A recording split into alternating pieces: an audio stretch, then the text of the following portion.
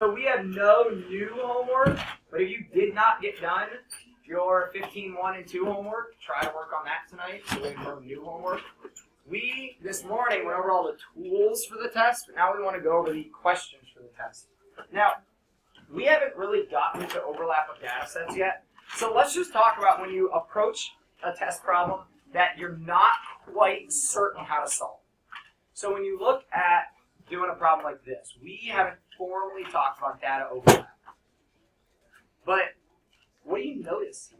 Like, what does each problem have? What does the problem tell you? What are we looking for? Abby? Number line, it has dot plots. Yeah, it's got dot plots, right? There's number lines with dot plots. Justin? Each multiple choice has two graphs, two number lines.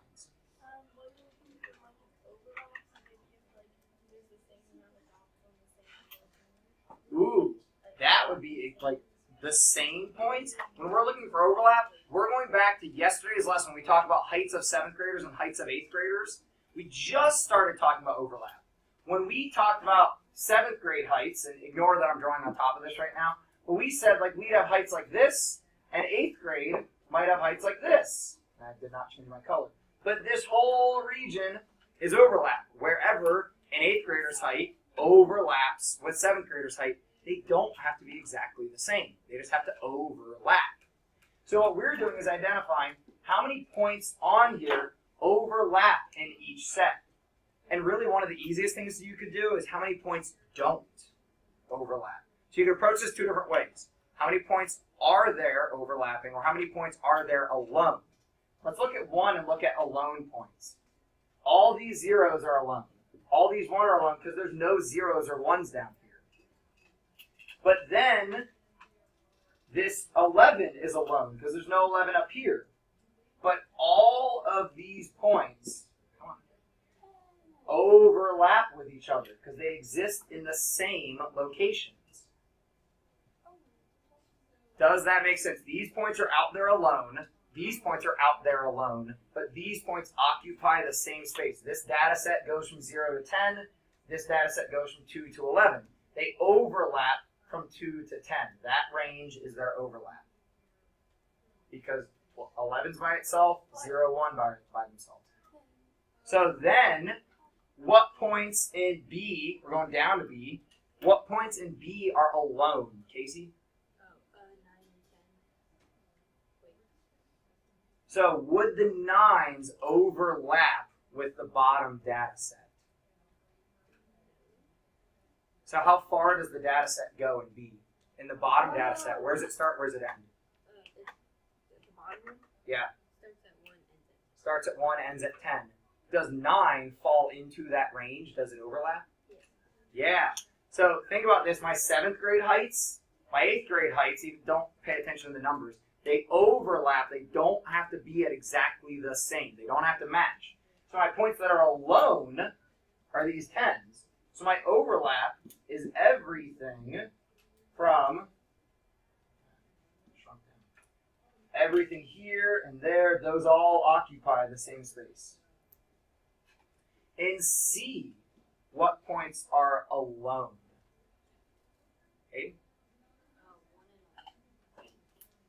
So this one actually has overlap. The 0 is alone because this set does not have anything out beyond 1.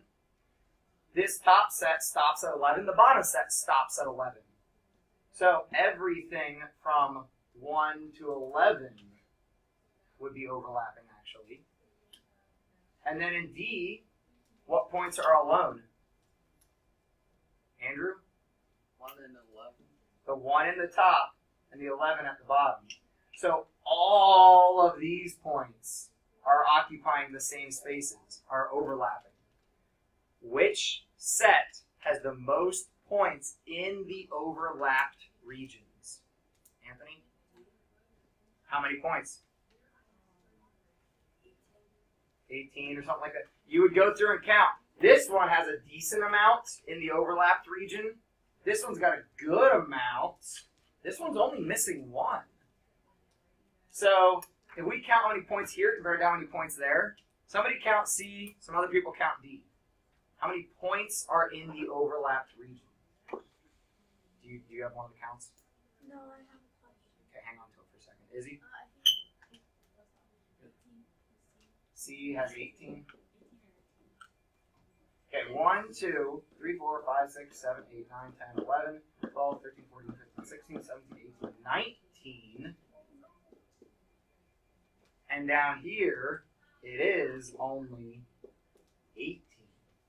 So actually, C has more overlap. Because all these points occupy the same region. They don't have to occupy the exact same number, just in the same region. Justin? So do you count the 5 in the middle? Yeah, they're in the same region. These values are within the range of the other set. They overlap. They don't have to be the same, they just have to overlap. So if it was like 1 and 12, anything in between would count? If anything in the green highlighted here, anything from 2 to 10 here counts. Anything from 1 to 9 here counts, because that's where they overlap. Anything from 2 to 10 here counts, because that's where they overlap. So you got to figure out, where do the two sets have quantities existing together?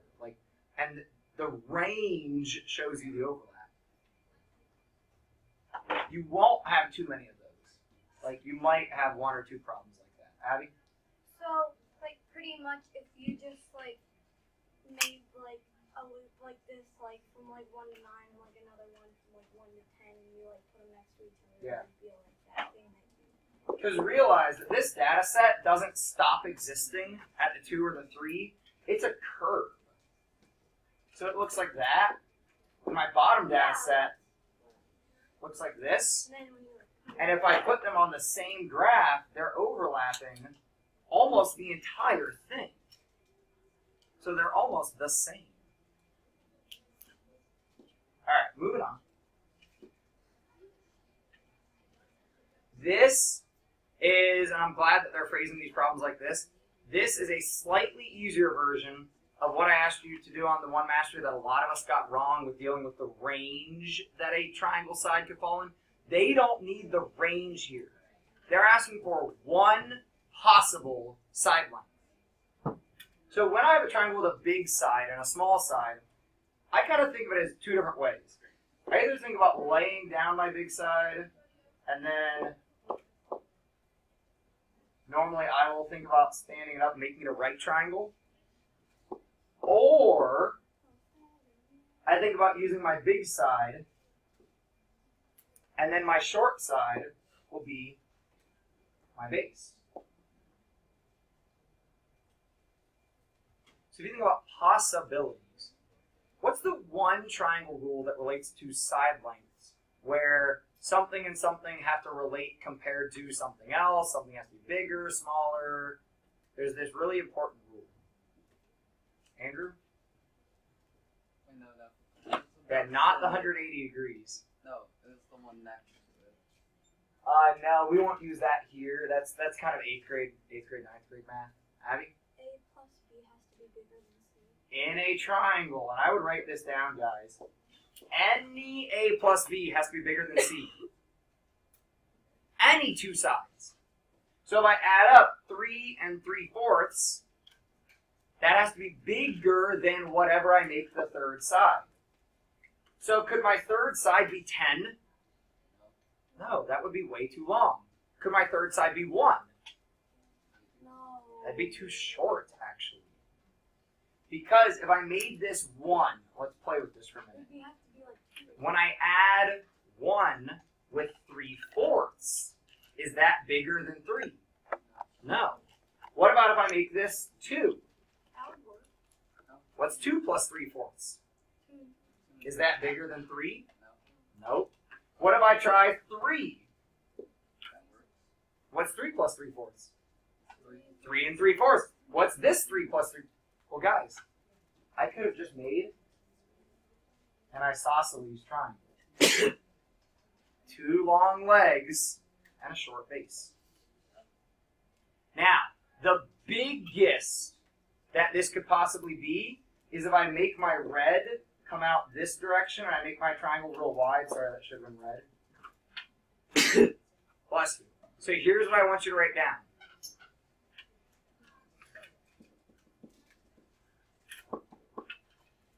the triangle limit, or like the side restrictions, the difference between the values is less than the side is less than the sum. So if you do the subtraction here, that gives you 2 1/4. That will not work, and this is what we did on the test. If you do the addition, you get 3 3/4. That will not work. But anything in between them does work. So that and this will serve you very well for triangle problems. Any 2 sides must be longer than the third. And check that all 3 ways. Does this add up to more than that? Do these add up to more than that? Do these add up to more than that? Questions? On 3.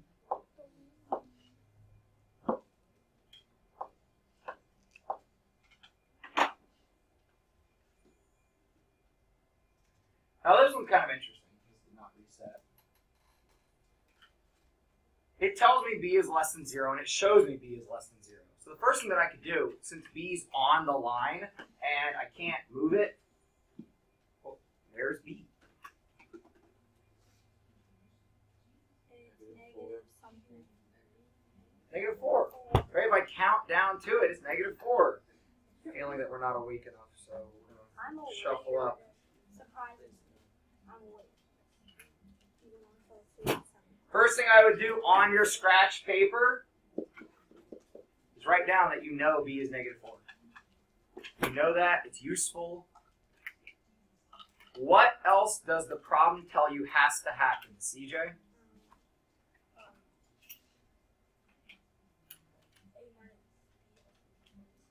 This equation right here, a minus b has to equal c, and there's one other thing that they restrict me with. Xavier? No, b is less than 0. So that already happened. They already did that. But this, c being less than 0, is another restriction that they put on me. This is one of those situations where guess and check can work. A mathematical process could work. So if you are a guess and check type person, it told you c's got to be negative. I would place c first. Now the problem with doing that though, should make it like -2. Now I know my c is -2. Now if we plug in everything that we know, a minus -4, well, that's really a plus 4.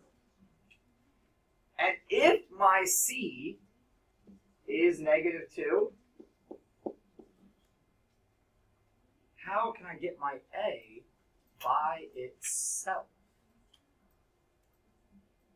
I have this equation set up. How do I get my a by itself? Abby, your card. Would it be 4 minus 2? Or wait, no, it would be 4 plus. How do you get a by itself here? Wait, Get rid of what? wouldn't you get rid of the 4, because the 4 is the only thing with the Oh, a. yeah. To get rid of it, since it's adding, we divide. not divide. We Inverse operations, multiply. opposite of addition.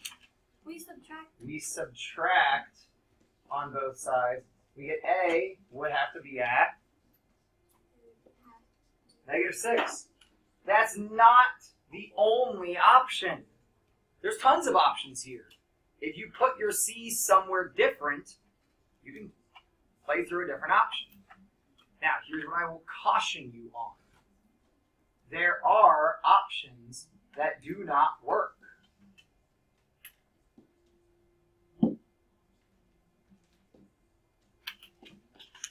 So if I reset my a and my c, what if instead of putting c at -2, I get real crazy and I put it at like -8? 4, 5, 6, 7. Yeah, that's -8. And then I get a, that same a plus 4 equals -8.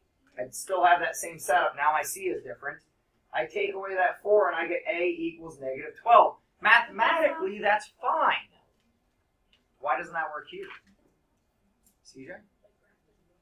The graph doesn't go that far. So while this would work mathematically, when I go to try to put it over here, I realize it doesn't work.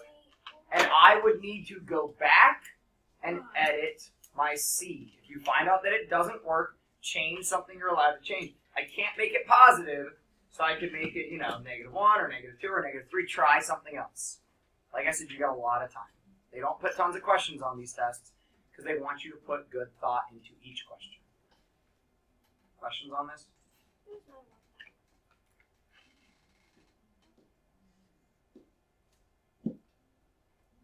Question 4.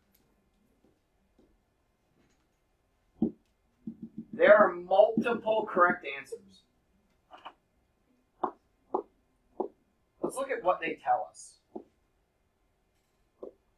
We're going to identify a key piece. Reagan, can you tell me something that they tell me that's important? It has to have a proportional relationship. Proportional relationship.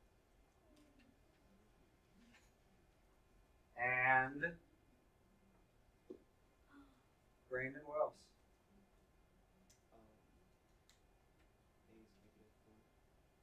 A is -4 when and B is -3. I know. Sorry, it's just up on this screen. You guys can zoom in on your, like, on the test. Now my highlighting is going to be in the wrong place, but if you don't like how small it is, zoom in when you're on the test. So, a proportional relationship. If we drew a graph of a proportional relationship, what would that graph have to look like? Proportional. So, like the paint that I need to paint a room is proportional to the amount of space I'm painting. So if I tell you I need 1 gallon for 1 wall, how much do I need for 2 walls? How much do I need for 3 walls? How much do I need for no walls? None. I got some of y'all now. None, right? So Casey, what's a proportional graph have to look like? Well, you got to, even doesn't tell me enough, really. So it's linear, I think is what you're shooting for with the word even, like it's consistent. And it has to go through. Guys, I would write this on your paper that we're taking little notes on. A proportional relationship has to have a straight line graph through the origin. Oh, isn't it like the thing that you like put, like, it's like 4 quadrants and it's like, oh, yeah. So it's got to be straight line through the origin. I Now, we're not graphing here. I just wanted to remind you guys what proportional relationships look like on the graph. So, we are told this is proportional, plus in a proportional relationship, I can build proportions. Now, you guys, bless you, I did a little bit of slope in science, right? The equation of a line is the same as what it wants. It's saying an equation to represent this relationship. So you guys did some linear equations in science, right? Yeah, delta y over delta x, Oh, yeah. that sort of stuff.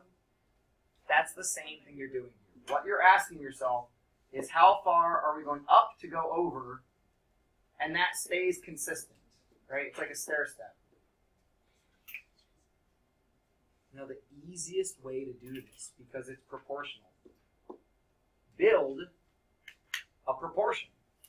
So say, I'm going to put A's on top, B's on bottom.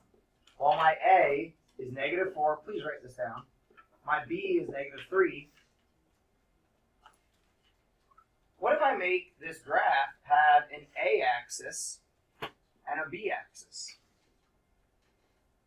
Instead of X and Y, I'm going to have an A and a B.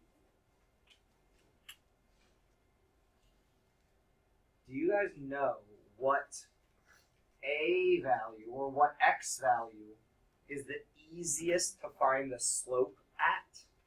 Like if you could choose any value for your x-axis, or your A, how we labeled it here, what's the easiest to use? Andrew? 1. So if we plug in an A as 1,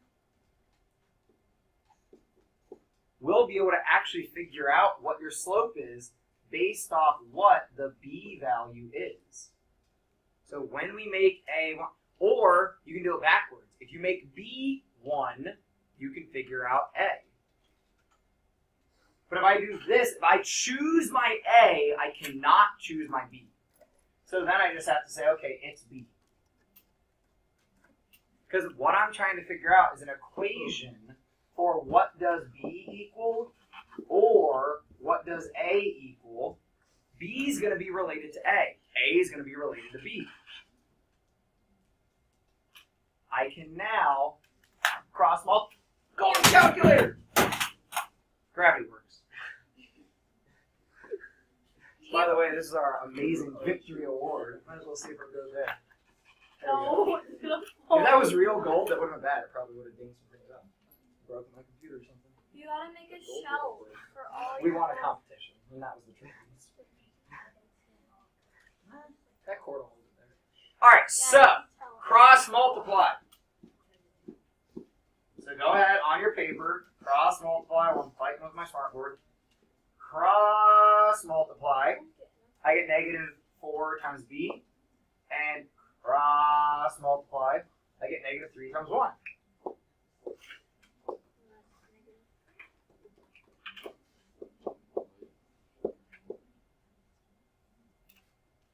So now we have negative 4b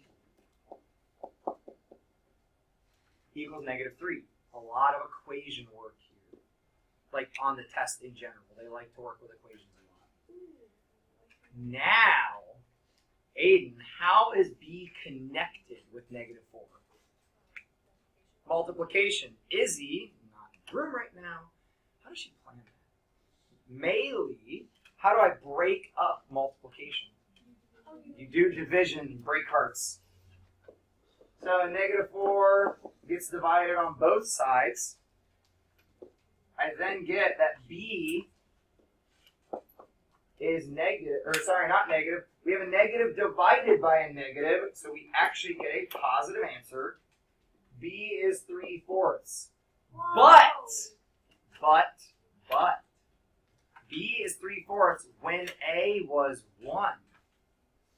What if I made A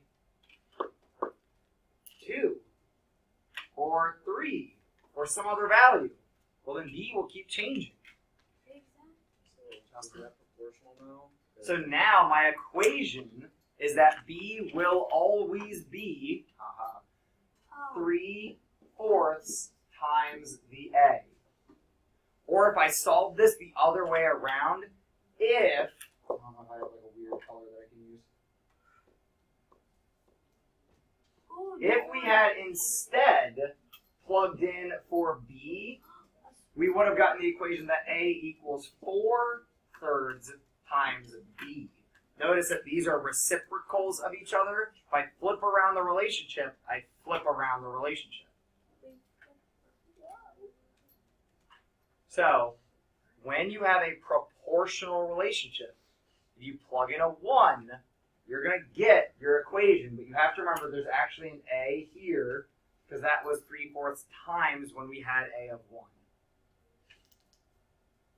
You could also just set up the graph and put the point on there and check what is your slope. That's another way, but we haven't done as much with slope this year. So if you set up the graph and you go to point -4, -3, we could then determine the slope from there. Any questions? Caught Lord.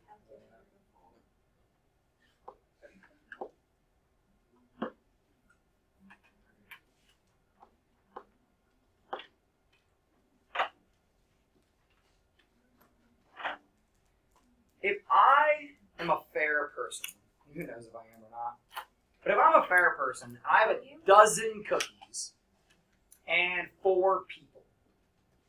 How many cookies should I give to each person? I know my cookies. You say 0. I said 0. Keep them all to yourself. Izzy, how many cookies would I give to each person? 3. Because to be fair, what you expect is all things come out equal.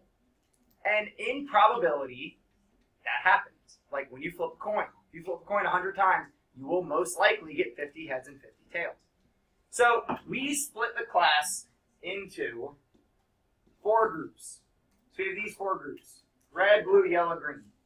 We have 8 days of class. We have 8 days of class in 4 groups. How many days do you think each group is going to have to go? 8 days of class, 4 different groups. Shane? 2 days. Because I would assume so he's saying each day he selects a group at random, they have to read aloud. How many times do we expect red group to go? Well, 2 times. Blue should go 2, green should go 2, yellow should go 2. That would be fair. Everybody gets 2 days. Does that happen? No. No. What color group does get 2 days of reading? So blue gets 2, but then they get more. No, Green I know does what color get is. 2 days, and that is what we expected. What's frequency mean? Ooh. How often or how many times something occurs? Yeah. We expected this to occur 2 times because we had 8 class days, 4 groups. This was our expected frequency. So, if expected frequency, when you saw that threw you off, I would write down that expected frequency equals the total occurrences divided by how many groups or whatever you're looking at. In this problem, it's groups. We have our total class days of the 8. We have 4 groups. We expect two days for every group. So there, green comes out as expected. Nobody else does. And yellow got off the hook. They didn't have to read at all. Yellow's probably the one that like hid in the corner. Well, he selected the groups at random, like not by who he saw, so hiding in the corner wouldn't really help. And that could happen. Like if you were selecting at random, yellow only has a 25% chance of getting selected. So it has a 75% chance of not being chosen. So actually, you have a better chance of not being chosen than you do of being chosen. That was always me with the rap. That reminds me of like rap. Cross sections. Remember back to that weird video that we watched from the PBS Math Club with the slicer, the Supermatic Slicer 3000, whatever. Sis Matt Slicer. If we look at a pyramid, notice we're not talking prisms, those are too easy. We're not talking cylinders, those are moderately easy. We're talking pyramid. Do you have something important to say? Do you need to go to the office? Because I've corrected you like 5 times in the past 2 days. So, do you need a reminder on student behaviors that are appropriate, or can you figure this out? Do you need to move yourself? Can you control yourself around those other gentlemen? Show me that you can. Otherwise, we'll go have a conversation. If I slice parallel, well, crap, I need to know what parallel means, I guess. And I need to know what perpendicular means, I guess. What does parallel mean? I might as well go back to cards. Sorry, I was doing that for a moment. Anthony, what's parallel mean?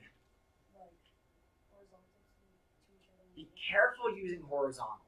Because if I tell you to go parallel to the base and I turn it like this, yeah, so be careful using horizontal. But I like your reference, your image. It's the same direction always. So if my arms are parallel, if I move one of them, I have to move the other. So if I go parallel to the base, Anthony, what's my base here? The square. So I slice through it parallel to the base. What shape am I going to get? A square. And that's the only one. Sorry, I forgot that these were already up here selected. If I go perpendicular, perpendicular means it meets at a what kind of angle? 90-degree angle. Meets at a right angle. So I go through the apex. Guys, the apex on the pyramid is just the top guy. It's that top point. Well, any of these are vertexes. This is the special vertex called the apex. It's the king's vertex. Yes. That's So, if we go vertically, any way that we go, as long as we're perpendicular to the base, what sort of shape am I going to get? A triangle. What if I go not through the vertex? Not squares, trapezoids. Because think about it, if I cut across here, then down these sides, then across the bottom, gonna get a weird. So it would look like unidentified shape. something like that, except these slopes should be the same. Something Something resembling close to that. Unidentified. Alright, questions on how we figure that out? Sorry that these answers are in here. I should have reloaded the page, but That reminded me of like absolute value, like they're like straight line.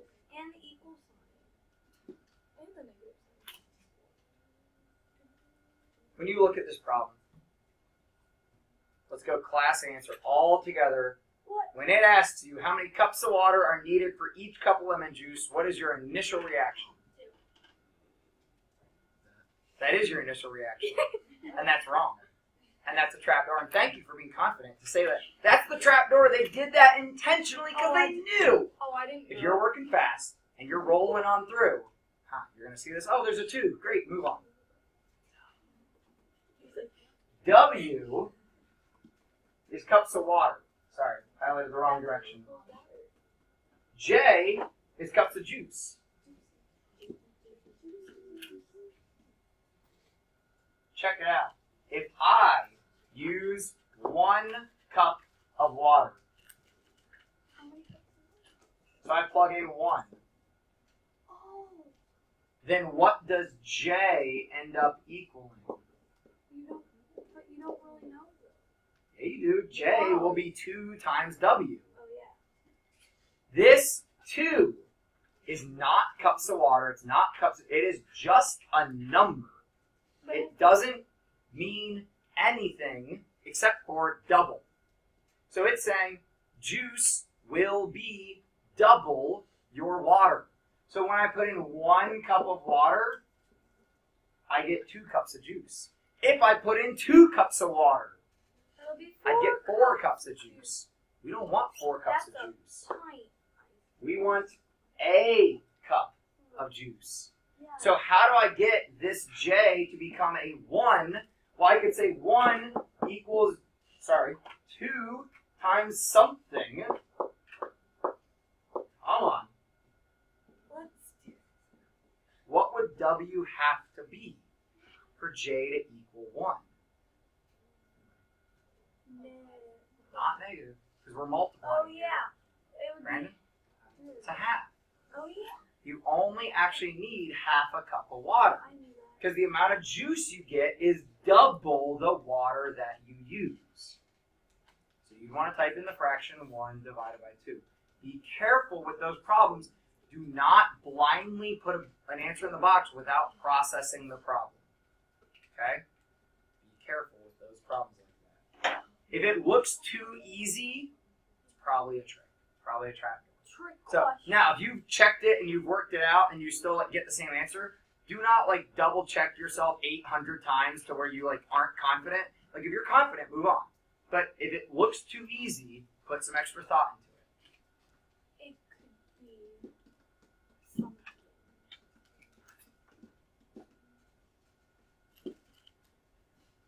Total change in the daily high temperature from Monday to Sunday in 1 week is negative 15 degrees. So the net change as they looked at it. So from Sunday to Monday, they gained 7 degrees. Monday to Tuesday, we don't know. Tuesday to Wednesday, they lost 12 degrees. Wednesday to Thursday, we don't know. So all the way through.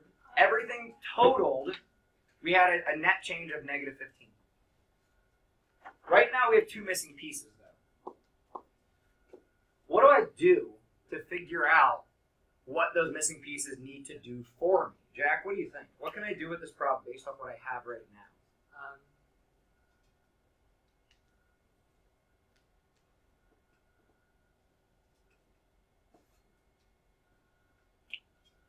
So here's one thing in the problem.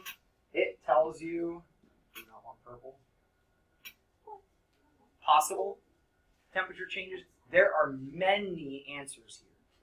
There are a lot of right answers. If you forget about Tuesday and Thursday, well then my total would change. But if you forget about Tuesday and Thursday, Well, I had a positive 7, I had a negative 12, I had a positive 2, I had a positive 1. That would work. What would my net change have been without Tuesday and Thursday? Well, when I add these up, 7, 2, and 1 make a positive 10, negative 12, I really get negative 2. Whoa. So when I add back in Tuesday, Thursday, we need to get to negative 15. How much more or what change, Justin, needs to happen? It could be from negative 13 to negative 2 for the first one. Ooh, so we are at negative 2 right now. So when you said negative 13, that's how much more negative we need to get where we need to get. And the next step could just be 0. So if you made Tuesday negative 13, then Thursday would have no change. Whoa. But what if we made Tuesday negative 10? I don't know. Then Thursday would need to be 3. negative 3. What if you made Tuesday negative 6? People don't like the 6 and the 7. Yeah, 6 and 7 make 13. Just like 7 and 8 make 15. Just get used to these interesting. 7. Yeah, there's a bunch of options. So you can really, we could list a bunch more, but we don't need to. Are there questions on why there's a bunch of options?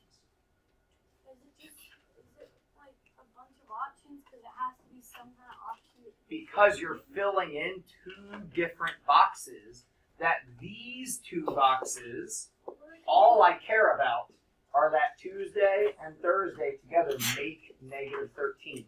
However they do it doesn't matter. They just have to together make negative 13.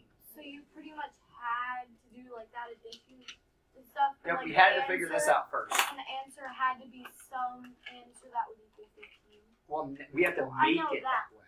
Yeah. But like, would all the answers be right? Hmm? Would all of them be right? All of these options that I listed, yeah. And I could also use positives. I could say positive 15, negative 2. Because that's still, or sorry, negative 15, positive 2. Did it backwards in my head. Because it would equal 13. Yeah, negative 15 and a positive 2 would still net negative 13. Oh yeah. Wait, but you can't do negative 6 and negative 7, right? So wouldn't that be positive 13? No, we're adding. Oh. Remember, negative plus negative makes bigger negative.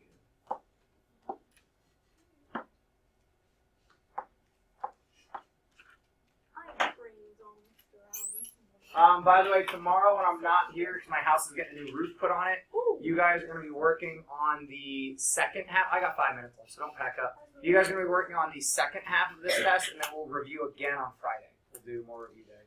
I will be in class. I'm going to try to set up talent show Thursday night so that I can be in class on Friday. This tells me that my perimeter of my square, 16x plus 24. Go ahead and write this down on your paper. Perimeter, they tell me 16x plus 24. Oh, I was really good.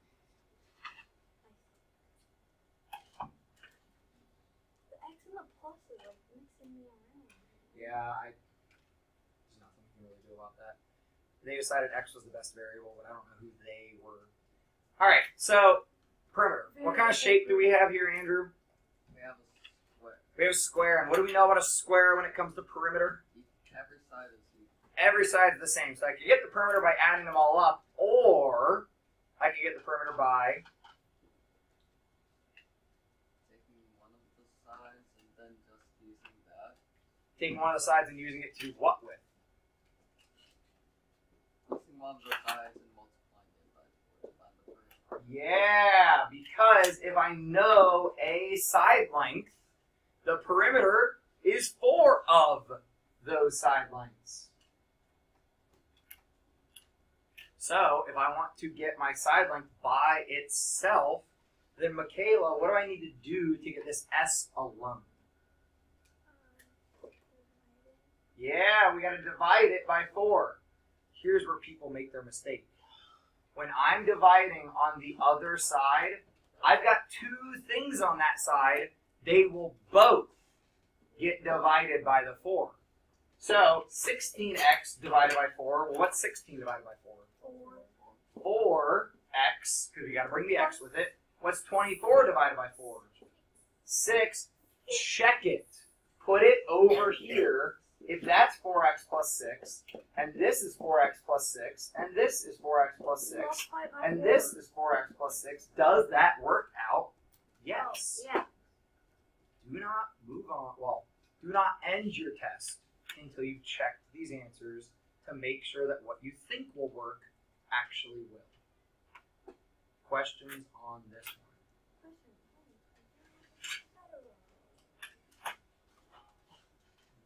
Let's see what 10 is. We might have time.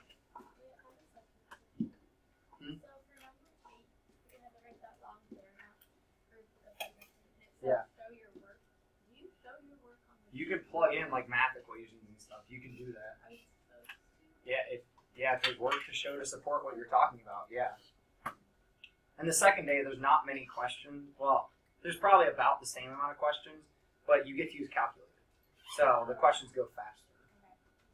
So this graph shows a proportional relationship. Straight line through the origin. So it asks, what does this point 60 comma y represent? Well, which axis, Grace, does the 60 relate to? The first number in an ordered pair, which axis does that relate to? Is it? Yeah, that's the x-axis, right? So that 60 comes down here. So what does the 60 represent? 60, what is the x-axis? Minutes. And the y represents what? Y, miles.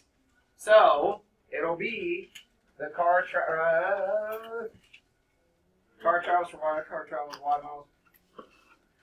60 minutes is 1 hour. So they kind of play with you a little bit. Where the questions have the 60 in it, these are wrong. You got to realize this is an hour, and that's how many miles we traveled in an hour. All the time we got for today. Tomorrow, you can start on 11 if you want, but I'd prefer that you guys work through that second half and work through that written response. Try to write out an answer. Keep that paper. We're going to go over it on Friday. Thank you guys. Have a good one.